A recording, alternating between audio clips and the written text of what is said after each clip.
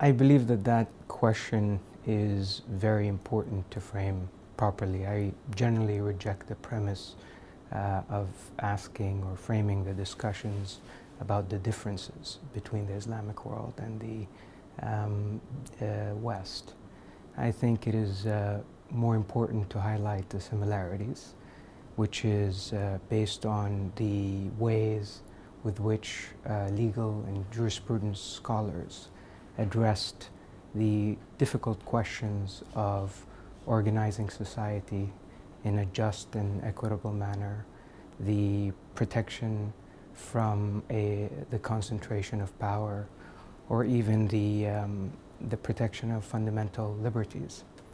In that sense, I like to think of the Magna Carta, which is the subject of our discussion in this event, and, for example, the Constitution of Medina, which is a 1,400-year-old document.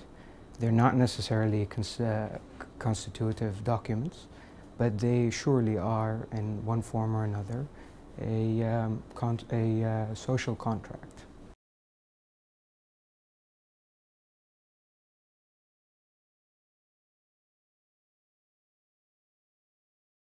I do think that while I don't believe there is such a discipline as Islamic constitutional law, I do believe that there is Islamic political thought.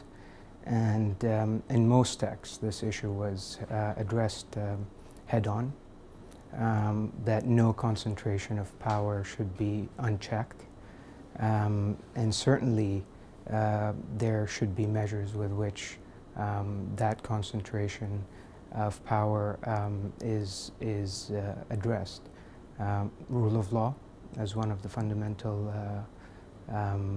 doctrines that guide that, governance with justice, and also mechanisms with which a despot, for example, is removed, have been safeguarded since the beginning and since the inception of political ideology in Islam.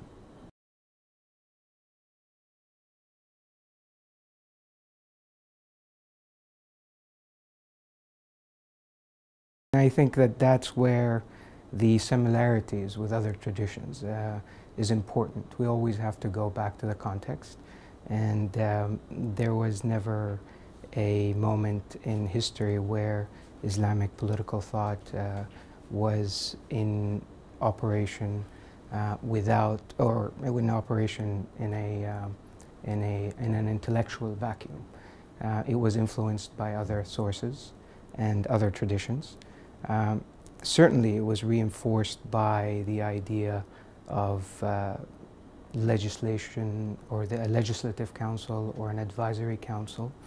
And I think that the more we look at some of the comparisons in history, whether you look at John Locke's thinking or the Declaration of Independence, you see some parallels. Now, which well was the source of the inspiration, and who dug the well is a big question, but certainly an interesting one.